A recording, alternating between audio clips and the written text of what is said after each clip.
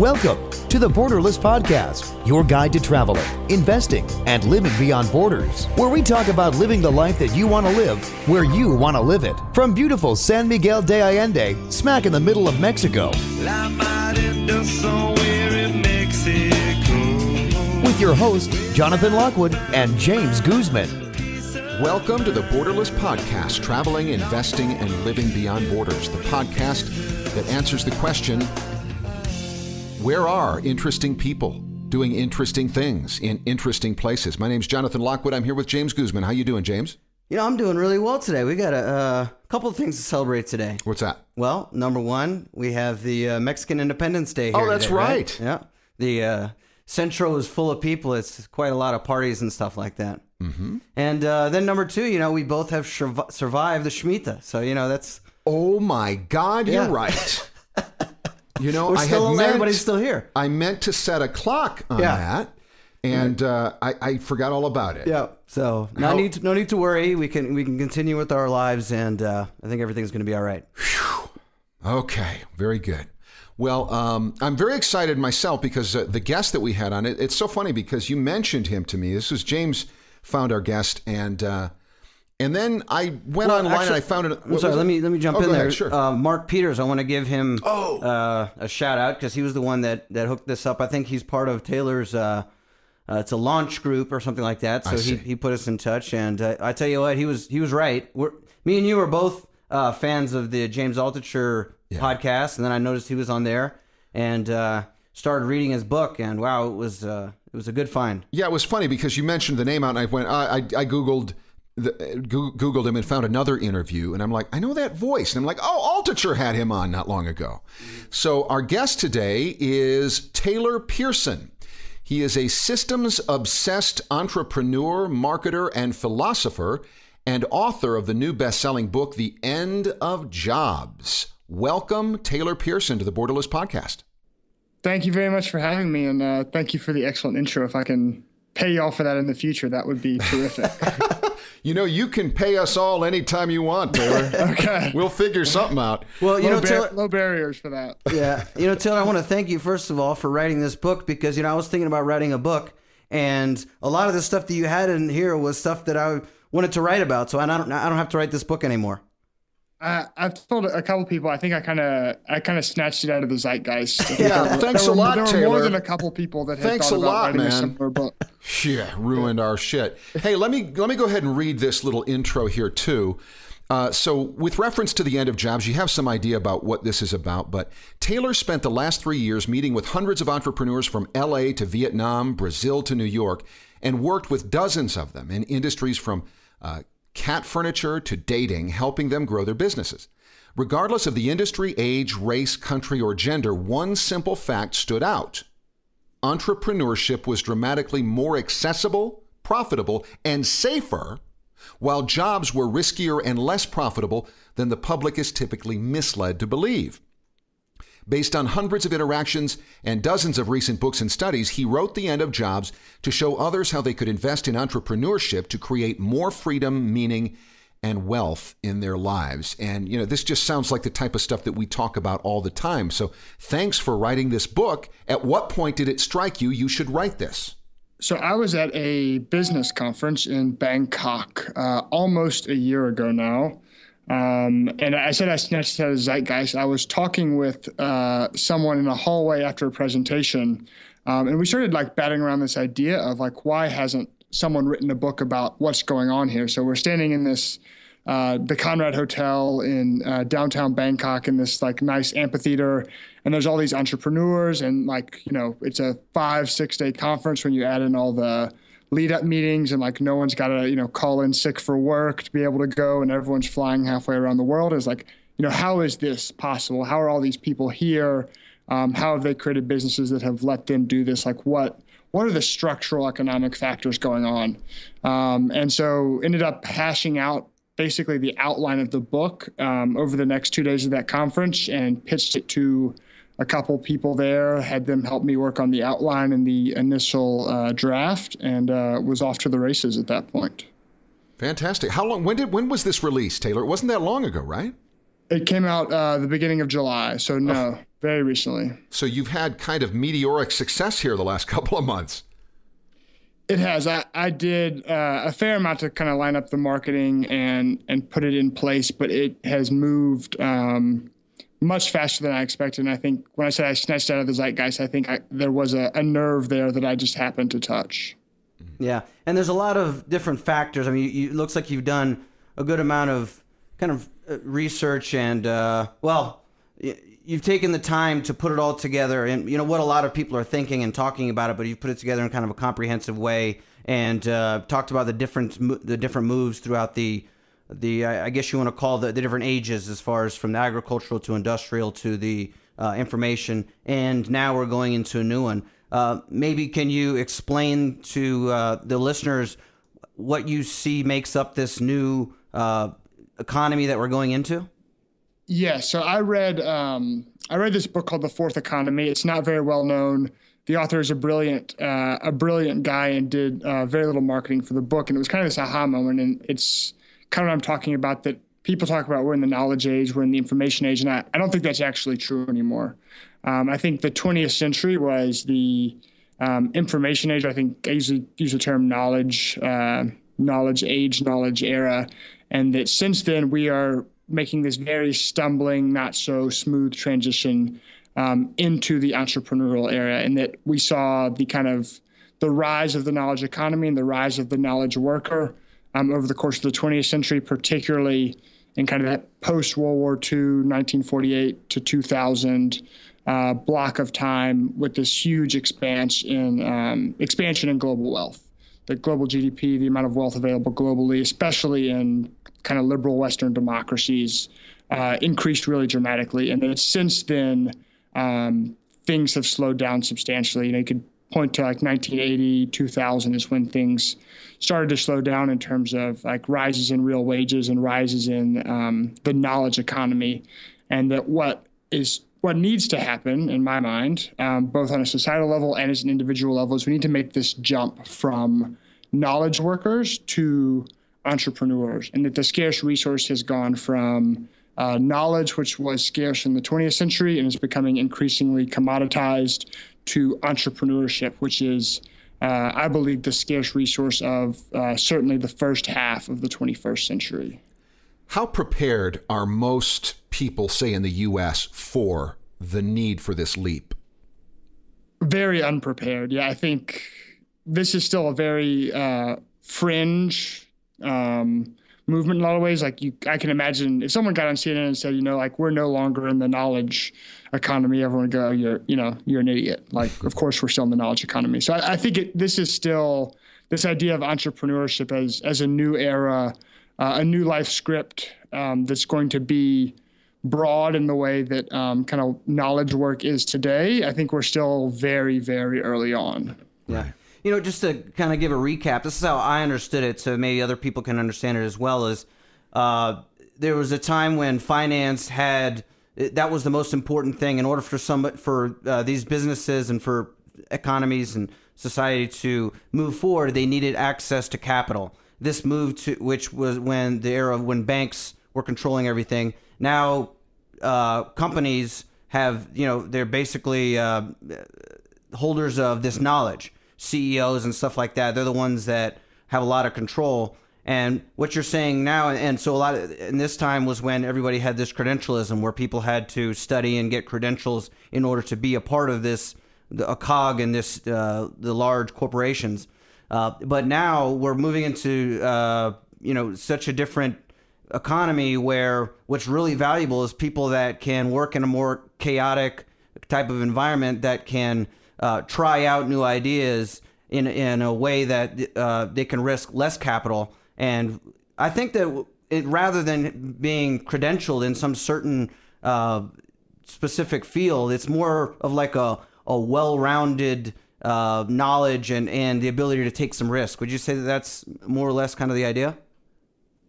Yeah, it's tricky. I take a shot at defining entrepreneurship in the book, and the way I usually define it is creation and connections. So it's taking existing resources, the classic definition from Jean-Baptiste Say, the French economist who coined the term entrepreneur, was taking existing resources and repurposing them to higher and better uses.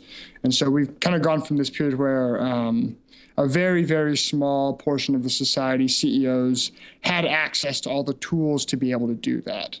If you, like Henry Ford was an entrepreneur and a CEO, and in order for him to run his business, right, he needed like a factory and hundreds of workers. You had to have like the tools of production were so capital intensive. And so, people needed capital, and that's no longer the case, right? Like we're doing a radio interview right now. And we probably all have at most a few $100s worth of equipment. And to record this 30 years ago would have required tens of thousands of dollars of equipment. Yes, right. Yeah, that's something that Jonathan talks about a lot, especially in what he does with voiceovers, that, before he had to go into actual, he had to rent space at to get a booth. There was a guy I used to know who was a big voice talent. He used to do, he actually owned Super Spots in Chicago that did all that cutting edge MTV video in the 80s that changed everything. He told me this 20 years ago. He said back then in the 80s, the average invoice that went out on a video project was $32,000 in the 80s. Today, for way less than $32,000, you can have the studio that does all that. And oh my God, today? I mean, it's absolutely unbelievable how inexpensive it is, but you're absolutely right. So I get your point. This idea that people would think you're crazy for not being able to see the shift. One thing they should be able to see is that path of education, career, accumulate assets is not working anymore. And it's not only not working for young kids, but it's not working for anybody really right now, is it? No, it's not. And I think that was kind of what I started to see maybe 5 years ago. And in a lot of ways, the book was kind of written to myself 5 years ago. I had a good degree. I had a good GPA. Like I ticked all the boxes that kind of society told me I should tick.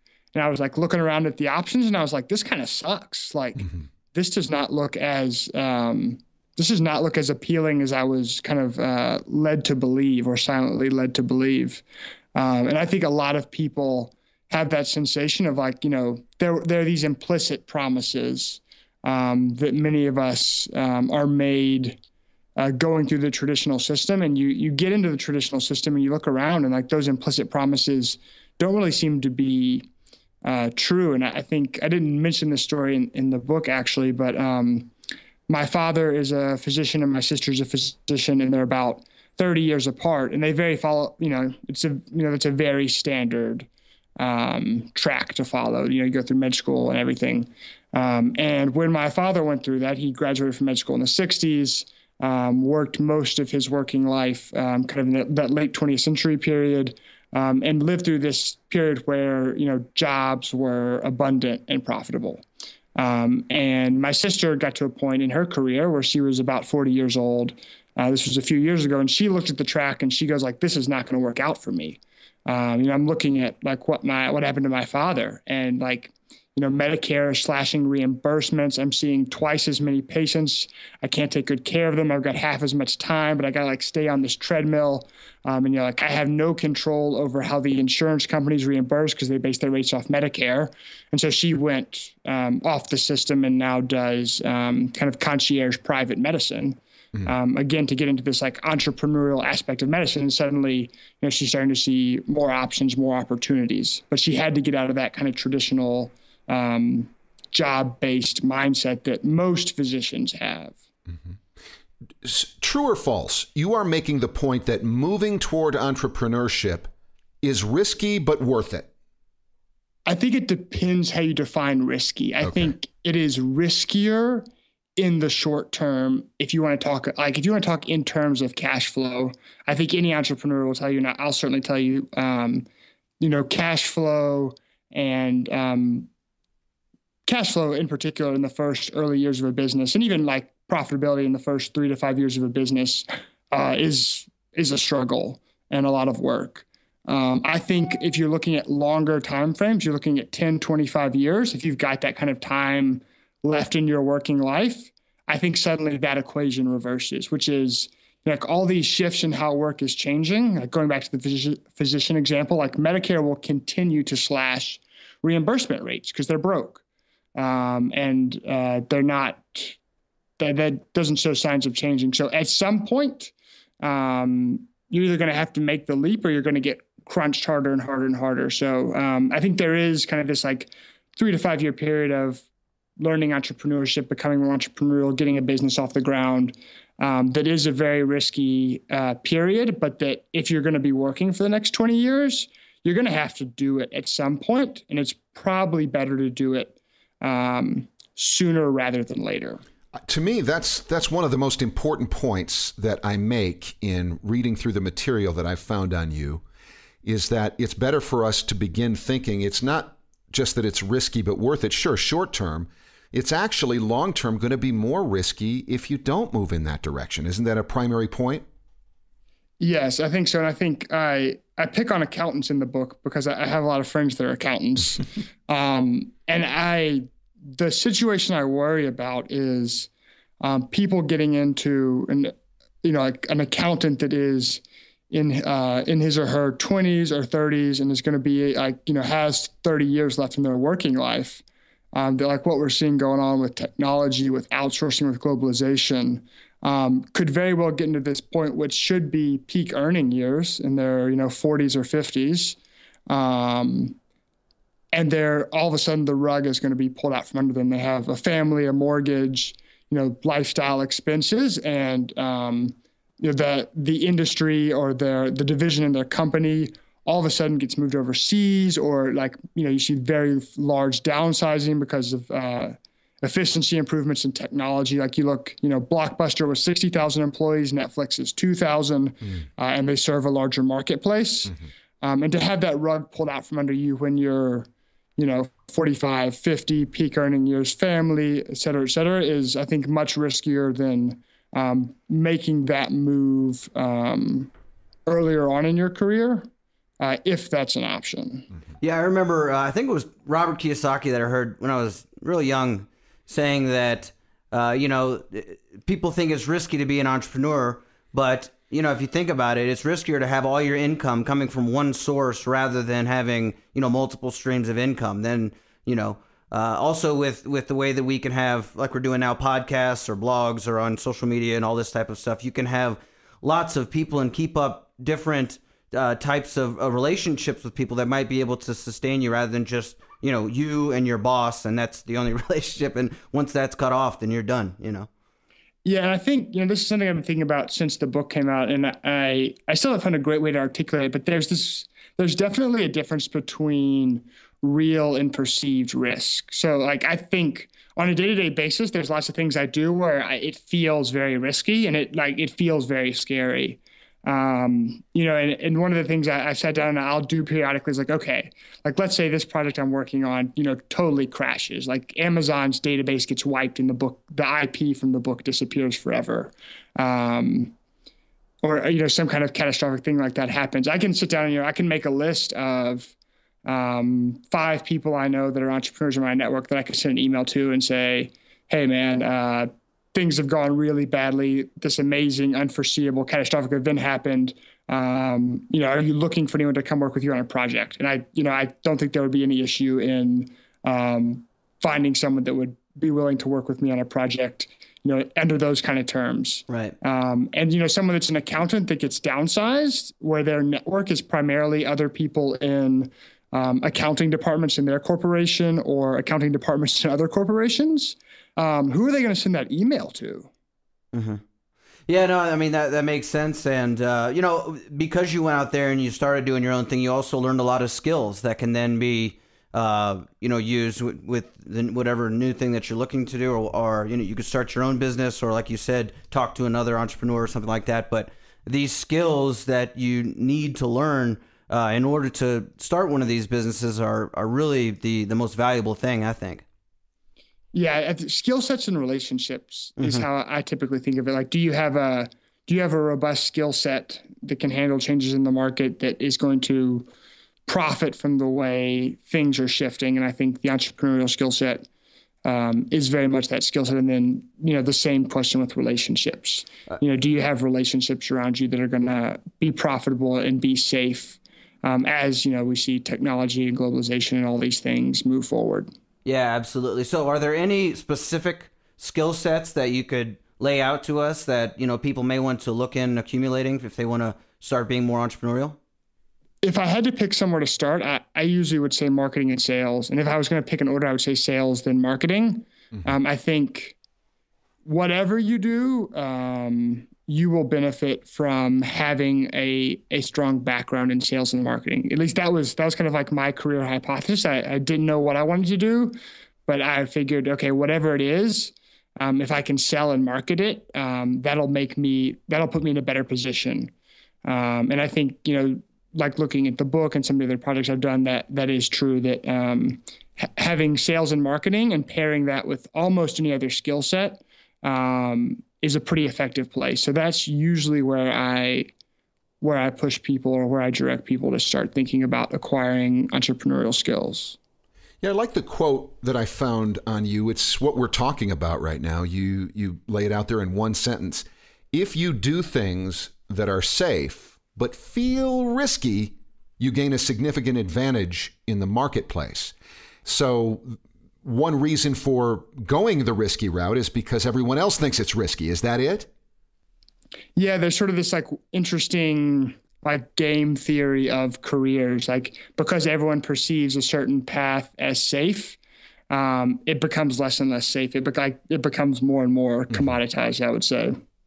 Yeah, and as long as this happens in a lot of different markets and things, is when everybody kind of goes along with this idea. It's just a perceived truth, and even if it's obviously not true, but everybody agrees on it. The majority of people agree on it. Everybody agrees on it until it all falls apart, and they're like, "Yeah, I knew it wasn't true," or whatever, because then they can at least just say, "Well, everybody else thought it was," And I think it's particularly tricky.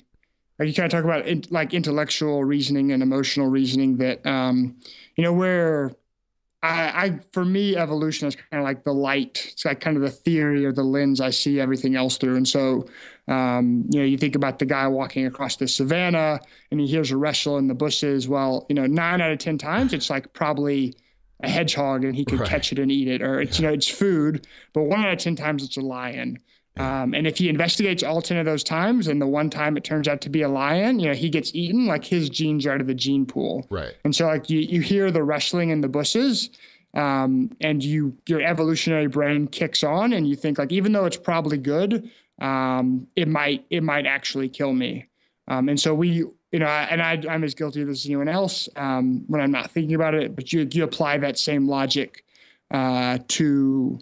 to a business. And I know people like to 9 out of 10 small businesses fail, but does that destroy your career if you invest a couple $100 in a website and testing out some marketing? It doesn't. That doesn't destroy your career. That's not a career death sentence or a career death move, as it would be if you were, living in the savannah, or, even to be kind of less hyperbolic, but 30 or 40 years ago, if you want to open a business and you're taking out a large lease and you have to hire people, you're talking about you're producing a video and it's going to cost you $32,000. And now it's, you put it up on iTunes or put it up on YouTube with your iPhone. Yeah.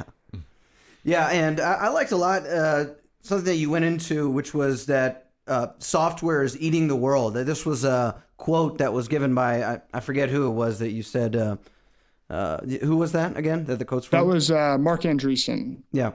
And you gave specific examples. I liked how you went down to the different industries that you don't really think about it. So for instance, Amazon is run by software, but that's basically, selling all the things and taking away, books. I think we were saying that Borders sold their ebook side to Amazon. And then you have Netflix, which took over for, movie distribution, blockbusters and stuff like that. iTunes and Pandora, places like that have taken over for kind of CD stores. Flickr and other places, nobody ever gets a actual photo printed out. LinkedIn for resumes and actually headhunters and people like that. FedEx, even Walmart, it's a logistics company, and all these companies are run just by software. Software has taken jobs away from thousands and thousands of people. So I think that's very interesting. And I was just looking at a article, I think it was this morning, about how WhatsApp is run by like 9 people. Wow. And it's like 2 billion people it serves or something like that. It's crazy. It's interesting. I read an article after the book came out. It's actually, maybe about a month ago, Amazon surpassed Walmart as the largest retailer. Wow. And they were saying that Walmart's like revenue per employee was around $200,000, like $205,000, which I think is pretty typical for traditional businesses. That's usually the number you see. And they were saying, well, Amazon has much less, their job to revenue ratio is much different. It's around 600,000 in revenue per employee. And they're kind of talking about like all these jobs are disappearing. And I immediately thought of all my friends or people I know that sell products on the Amazon marketplace. Mm-hmm. I don't know anyone that sells products through the Walmart marketplace because it's maybe if you get this certain volume of wholesale, like at some point you could maybe get into Walmart, but being able to sell something on Amazon is very accessible. And so, all this revenue that was going to employees in Walmart is still going somewhere. Like that wealth still exists. It's just going to, entrepreneurs selling products on Amazon's marketplace. I was just talking last night, James. James used to live here in the Borderless compound. I'm still in here where the studio is and everything. The landlord is a gentleman who is an attorney originally from Texas, but he's been living here for some years. And he was talking about his son going to college. And we were talking about that a little bit. For 7 years, I did group consultations, presentations, talking to people about college and college financial aid and things like that. And even back then, we're talking about going back 3 to 10 years ago during that time period, the subject would come up all of the time. Is it even worth it anymore? And I really don't think that many people want to face it, particularly in the United States. The jobs are just not there. The structural changes to the United States, to the economy, you can't find the jobs, and you're going deep, deep, deep into debt because of the extraordinary cost for tuition there. Yes, I've seen a lot of people. I've had the same discussion with a lot of people. I think one thing I've started encouraging people to do, and so far no one's taken me up on it, is gap years, which are very common in other countries.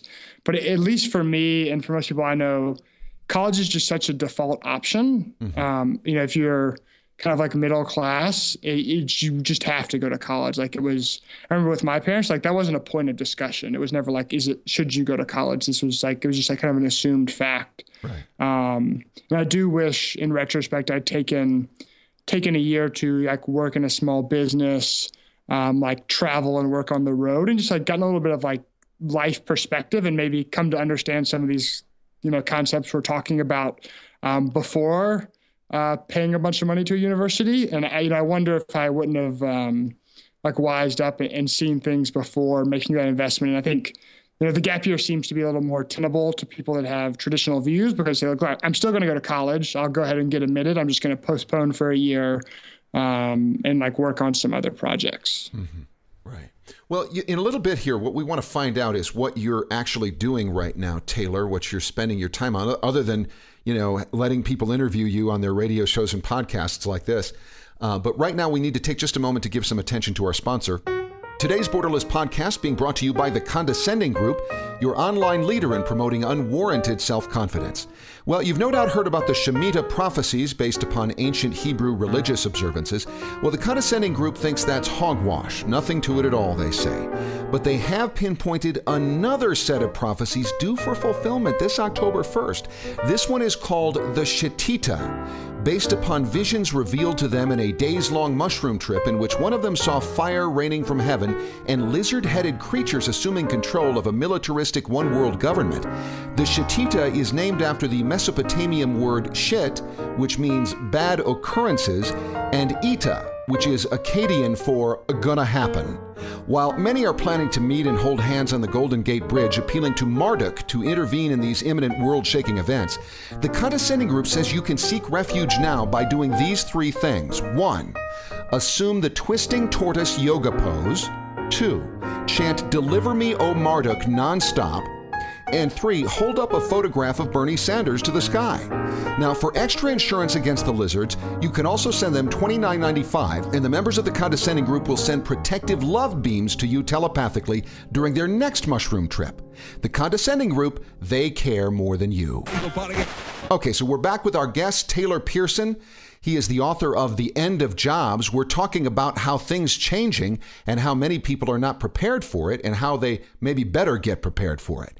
So, one of the things I was going to do, Taylor, is I was going to talk about, I noticed you had a button on your website, taylorpearson.me, consulting and strategy.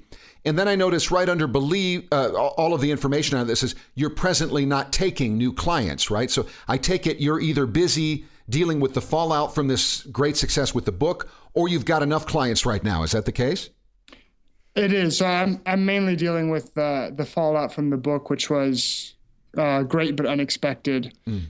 So at this moment, have that and a couple other projects, book related, that I'm working on. Okay, but what is it that you were doing and maybe will do again that people can hire you as a consultant? So my background is digital marketing, and then it kind of has evolved over the years. The big thing I do is systems consulting, or kind of work the system. For anyone that's familiar with Sam Carpenter's book, work with entrepreneurs and businesses that are growing, usually like high 6 figures to low 7-figure businesses, and need to put documentation in place. The founder needs to extract himself from the business and kind of go from in the operations to kind of a more CEO overseeing role. And so I work with business owners to get those systems into place, and also hire and scale, and what that looks like.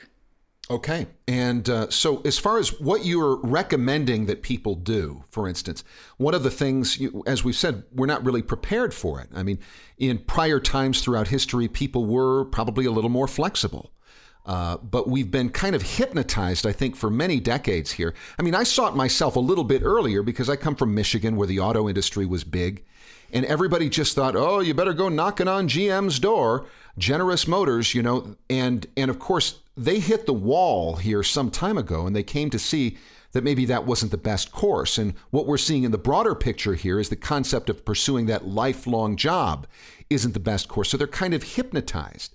So I noticed a quote from you that said the following: everything around you that you call life was made up by people that were no smarter than you, and you can change it. You can influence it. You can build your own things that other people can use. So I guess, why don't you talk a little bit about just what it is going to take for people to move from where they are now to where they need to be? So I'll say, first of all, that quote is from Steve Jobs. Oh, it is. I thought that sounded familiar. That's from that speech he gave, isn't it? It is. So okay. I most certainly cannot take credit for that. But I'll just take credit. I do agree with him. I will give him a +1, and I vote for that as well. So the two paths I see people being successful at, kind of transitioning from this traditional job-based mentality and model to a more entrepreneurial career path. The first is apprenticeships. This is very much my story, which is, I kind of looked around. I saw like none of these options look so great. And I looked over at some entrepreneurs and I said, that looks pretty cool. I have no idea how that works. And so what I did was I went to work. I initially started working in a marketing agency. I went on to run a portfolio of e-commerce sites for 2 other entrepreneurs, and basically said, look, I'll come in here and I'll work really hard. But what happens is you kind of teach me the inner workings. Like, you show me the guts of your business. You show me how this whole entrepreneurship thing works. I want to see how you think. I want to have access to your resources. In exchange for that, I'll work really hard, and I'll grow your business, and I'll make you a lot of money. And so that's kind of this one route, which is, can you find someone in your network, or someone you see online? Or one thing I've pointed people towards is the Inc. 5000 list, which are fast growing small businesses or startups. Go get yourself in a position where You can be in an entrepreneurial environment and still have some of that kind of cash flow security or that paycheck security. So you're starting to build this skill set. You're trying to build these more entrepreneurial relationships, but you don't have this downside of like making the leap on your own.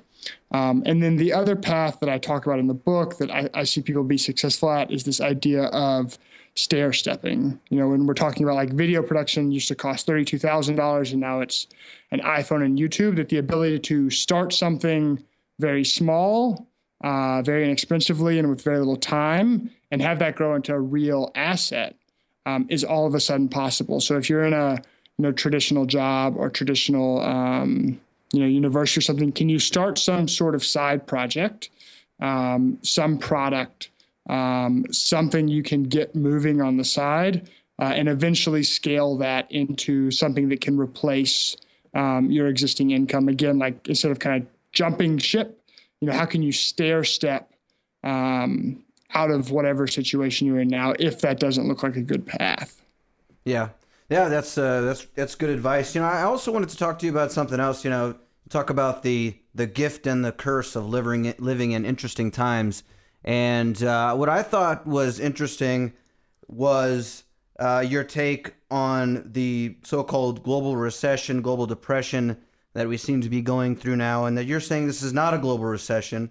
What we're actually doing is we're seeing a transition between two distinct economic periods. I worked in financial newsletters. I've also, sold precious metals. So I've been around kind of a lot of doomsdayers and people that are talking about the economy, that it's, in a very bad situation and everything's going to go to hell.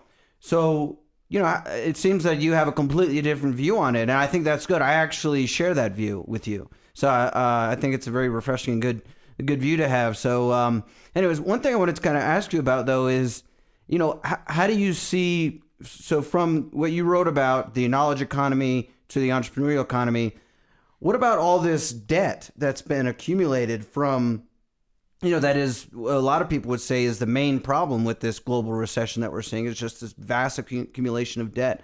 How is this going to be dealt with? I mean, because that's what's really in the way of us going full-fledged into this entrepreneurship economy the way I see it.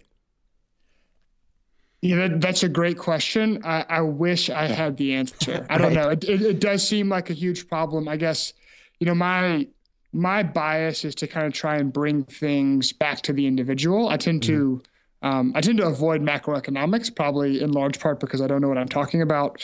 But I think also because it kind of ignores this idea of agency. Yeah. The kind of the story of technology is, giving the individual greater agency. That, us, sitting recording this today on our inexpensive equipment versus having to go rent a studio space 30 years ago, we have more agency to be able to create and connect and do entrepreneurial things. So, what's going to happen with the debt on a macro scale? I don't know, but certainly to the extent like you can avoid debt, avoid taking out student loans or credit card loans on an individual level, that certainly seems to be a good idea. And then, Dave Ramsey was a big influence on me, like setting up those kind of, financial systems to get yourself out of debt or manage your debt effectively while you're making, moving into an apprenticeship position or, kind of starting one of these stair step businesses.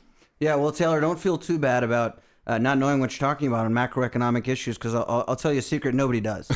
Right. I guess I don't say it out loud a lot, but I think the idea of macroeconomics is like an actual field of study is kind of absurd.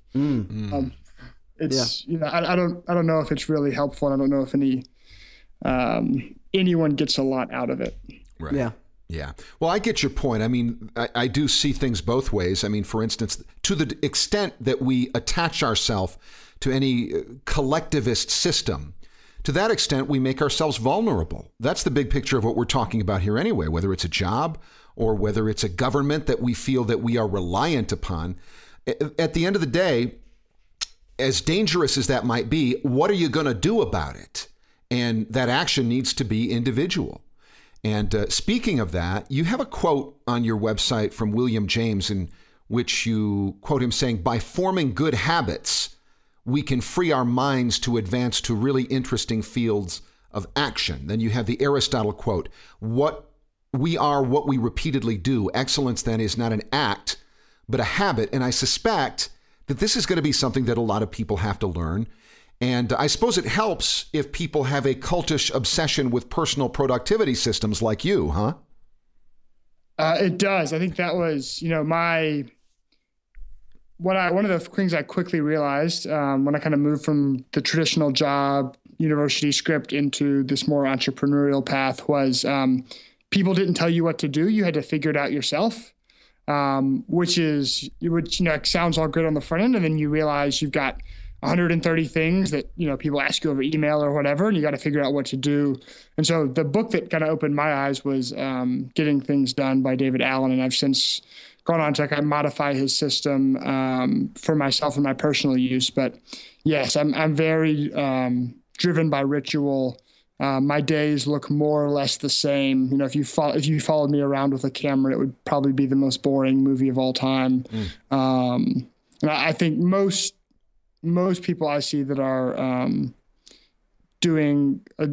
producing a lot, creating a lot, connecting a lot, are likewise very driven by habits and rituals, and setting up kind of those personal systems in their lives to let them be successcul. Right. Yeah, if you don't mind, would you mind walking through your morning ritual? I see you have that written out in your There's website. no way we can get through that, man. It's all the way through the day. It's very long. But just the morning ritual. Yeah, what's the morning ritual? So I'll give you my updated one. I haven't updated that post in about 6 months. So I usually wake up. I'm a pretty early riser. I usually get up around 6. I'll read for an hour and have some coffee while I read. Brush my teeth.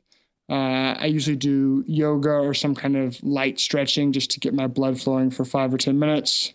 I'll sit down and meditate. I'll go over kind of a sheet I keep in my Evernote, or a note I keep in my Evernote of kind of goals, objectives, what I'm working on broader in life, what I'm working on in business, and then map out my day, figure out what my top 3 priority tasks are, and I'll write those down just on a piece of paper that, if everything else completely goes to waste, these are the 3 things I'm absolutely going to get done. And then sit down and usually work for 3 or 4 hours first thing in the morning and try to keep my phone on airplane mode. I block myself off email, try and keep that 2 to 3 hour at least chunk of the morning to really work on the most important things for me business wise.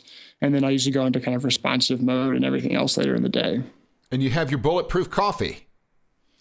I'm off the bulletproof coffee at this point. I am too. But I've been on and off over the last 3 years. So I'm sure I'll go back on. You still drinking that in the mornings, Jonathan? I am, yeah. Yeah? Uh-huh. About at least 3, sometimes 4 days a week. Mm-hmm. Yeah.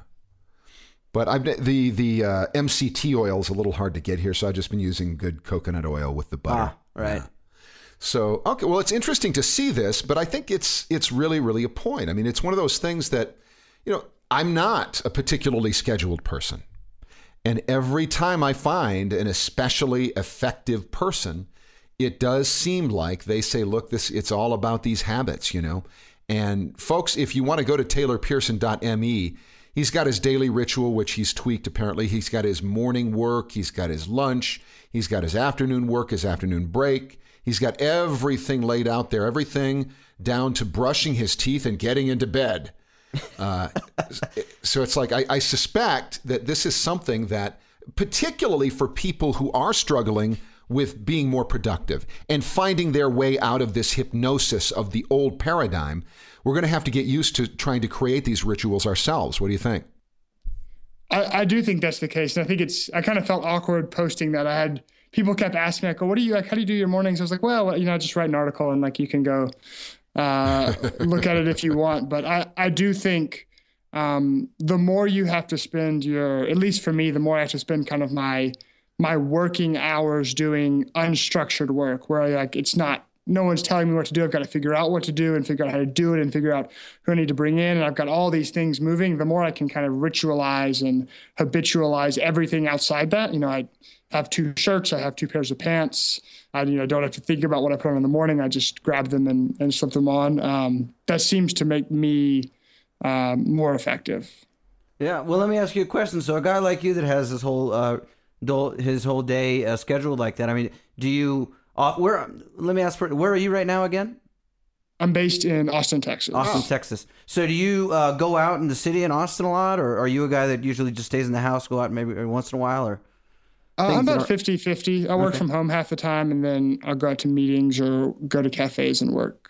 But I don't think James is talking about where you working. He's talking about where you playing. I love, one of my strange things, I love living in cities with like vibrant nightlife, and I don't like participating. I love the energy it brings and like the creativity and all this cool stuff going on. But I'm like Saturday night, I'm usually in bed, like 9:30 or 10. So I'm pretty boring. How sad. No, I'm just kidding. Good for you, man. Well, okay. So in the book right at the beginning, you talked about The Secret, which you've said has kind of changed a lot of people. They've had tremendous success. I think at the beginning of this interview, you talked about your accountant, our accountant friend that changed kind of a more entrepreneurial outlook on what they were doing. And you said that they'd figured out the secret. Would you mind sharing what that secret is?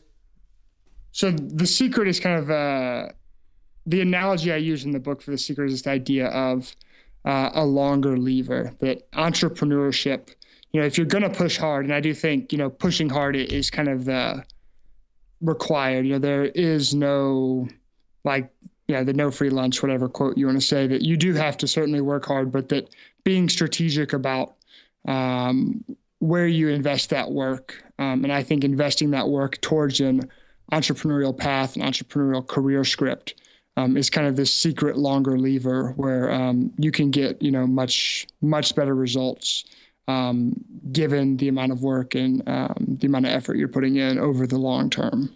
Yeah, so I guess it's about, it's concentrating your efforts and what you're learning and what you're doing in, different areas, but, using your willpower to consciously do this kind of stuff, even with the rituals, if you're doing things kind of the way that you want to do it, if you're concentrating on the subjects that you want to concentrate on, you have to then be self-motivated, which I think a lot of people have problems with. So that's why these rituals or a scheduled day and things like that help. People need to get into the habit of not having anybody over their shoulder telling them what to do or what to study or what to be working on. So that takes kind of a shift in mentality. There's actually a great book called Daily Rituals. Mm-hmm. It was compiled. It's all these based on letters and interviews with kind of like famous artists and writers and entrepreneurs and creative types over the last 500 years. And there's a line in it that really stuck with me. It's a writer, and I can't recall who it is, but he says, I only write when I'm inspired. And fortunately, inspiration strikes every morning at 9 a.m. And that seems to be about right for me as well. Very good. I notice in your reading list, you've got The War of Art by Stephen Pressfield. That's a good one. Yeah. James loaned that one to me. I found it very helpful. Yeah. Would you mind telling us some of the top book recommendations that you have? So I'd say my biggest influences, The War of Art is certainly one, Linchpin and Purple Cow, both by Seth Godin. Oh, yeah, Seth Godin. Anti-Fragile by Nassim Taleb. Man's Search for Meaning, Viktor Frankl. Ray Dalio has a PDF. He is the, CEO of a hedge fund called Bridgewater. It's actually a free PDF. It's not a book, but it's one of the, in terms of just density of knowledge and insight, one of the densest things I've ever read. Wow, I'll have to check that out. What's it called? Principles, and the guy's name is Ray Dalio. Right. He runs Bridgewater Hedge Fund, which I think at one point, and this may still be true, they were like, it was like the most successful hedge fund for 17 years in a row. It was something absurd. Mm-hmm. And he kind of talks about what his principles are and what the company's principles are for how they've managed to be so successful for so long. Mm-hmm. Yeah.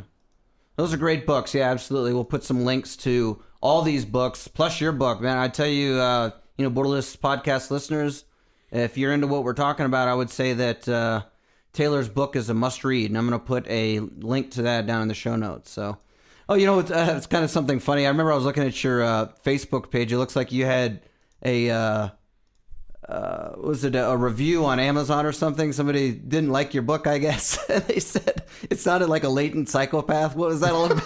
Yeah. That was funny, huh? The review referred to me as a latent sociopath.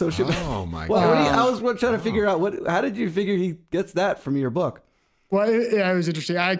One of my friends messaged me after I posted that he had Googled the reviewer, and ironically, I have kind of questionable things to say about accountants in the book and very questionable things to say about the value of an MBA degree. And so it turns out it was an accountant who was back in school for an MBA degree. So the choices were either leave a very scathing review of the book or revisit entire life premise. And so I think probably psychologically it was better for her to leave a scathing review of the book. Which, that's what you're doing in bustling Austin when you're not partying. You're staying home trying to figure out ways to conquer the world, you sociopath. Yes. Now I've been called out. Yeah, I thought that was funny. But go ahead, James. I was going to say, your whole book and your whole kind of thing is giving, new entrepreneurs advice or people that want to get started in here. I was wondering what the best piece of advice that you have that you would give somebody that's kind of just starting out in this kind of entrepreneurial quest. So I would say the best piece of advice someone ever gave to me was not very helpful, but very true, which was just keep going. Mm-hmm. I think especially, for me and for a lot of people I talk to, like the first dabbles into the entrepreneurial pond move very slowly and are sometimes very discouraging. But that persistence, maybe not with a specific project, but certainly with moving your life in a more entrepreneurial direction does pay off over time. Yeah. Well, that's good advice. Hey, I have a question I was just thinking about. When was it that, so you went with the tropical MBA guys, right? That's how Yes. Okay. And did you start with an apprenticeship with them? I did. So they hired me. They used to run, and they don't really do it anymore, actually. I was one of the last ones. They used to run the apprenticeship programs. Yeah, we've had, I worked with them for 2 years. Okay, we've had 3 people on the podcast. We've had Sean Ogle, Marisa, and then you. So you're the third person that's done an apprenticeship with them who have really talked highly about that. They don't do it anymore. But what I was going to say is I remember when I got out of college and I was trying to figure out what I was going to do, I remember that they put out, it was, what was that, 2011 or 12, I can't remember right now. And I was trying to think about what I was going to do, and I saw that they put out, did you go in that time range? I started working with them in 2012. Okay, I think that was the time I was thinking about doing that. I didn't put myself in, but I was seriously thinking a lot about doing that, and what I did instead is I worked for Euro Pacific Bank, Peter Schiff's bank in Barbados. So that was. I have a friend that works with Peter Schiff. Yeah. So that was my decision, was between those two things, and I took the latter. But I could have very easily went the other way. So it's very interesting. Yeah, I think it's. I talk with people about apprenticeships, and that's probably the idea I'm most excited about in the book right now. Actually, I have what you mentioned, Mark Peterson Facebook group I run. I post apprenticeship opportunities in there. If anyone wants to find that, you can go, it's taylorpearson.me/EOJ, and there's a link to the Facebook group. But I think there's a real opportunity for these kind of like apprenticeship positions to supplant or certainly supplement a lot of traditional education. So I'm very bullish and very excited about figuring out ways to push that forward. Fantastic. Well, Taylor, thank you so much for coming on. I know you got to get rolling here. Taylor Pearson, entrepreneur, marketer, philosopher, and author of The End of Jobs. Thank you so much for joining us for the Borderless podcast. Thank you guys for having me, and thanks everyone for listening. So again, thanks to Mark Peters, right, for recommending Taylor Pearson to us. Absolutely. Oh, you know what? Let's go over our reviews here for a second. Wait, no, we don't have any. 2 weeks in a row? Oh. Listen, ass clowns. No, I'm kidding. Totally. No, you guys have been great. And the podcasts, I see them now. James used to only see that, but I see how they just continue. They're going up since May is when it really, something lit fire to the Borderless podcast. and it's been going up at about a 20 to 25 degree angle ever since. Every week there's more people listening, certainly every month. And so we really, really appreciate it. And Taylor Pearson was just a perfect guest, I think, for this podcast. Good. And you know what? I got somebody who I think we're going to get next week who I think is going to be perfect as well. Good. But yeah, about, growing the audience. If you guys enjoy this, if you could just remember to share it, let other people know. I'd like to broaden the reach of this podcast. I want to have a much bigger audience here, and that way we can all, help each other in kind of trying to move to different markets, maybe different areas and this type of stuff. The more people we have involved, the more powerful our network will be. And if you enjoyed this podcast, you probably would enjoy access to our private Facebook page. Go to borderlesspodcast.com and you click on the button which says Free Instant Access. Free Instant Access, and we will get you in on that. Plus, you'll get an informational thing about you places. get a PDF. Right, PDF. And the other thing is, we've got, of course, what's the big news, James? The Borderless Society. Oh, yeah. Hello, this thing you've been working on for months. Right. Yeah, and that's right. And we have the Borderless Society. If you are ready to, take the leap, and you want to, a little more confident about it than just joining our free Facebook group, then we do have a membership site, and there are people that don't necessarily want to be on Facebook that are on there. There's also a whole lot of instructional videos that are updated every month.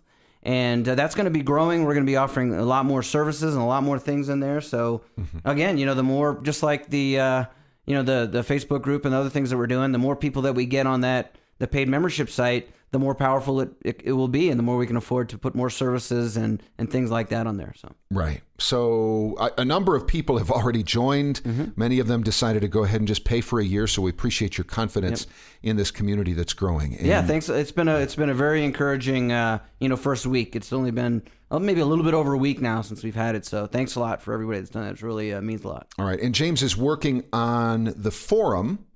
Which, and by the way, thank you so very much to our friend who is commenting more than James and I maybe combined. Right, Terrence Stamp. Terrence, yes, Terrence Stamp. Thank you so much for your enthusiastic involvement there, and everybody else that's been going in there. And James is working on maybe a few more features. It could be that we make that a little more dynamic in the forum too. Yeah.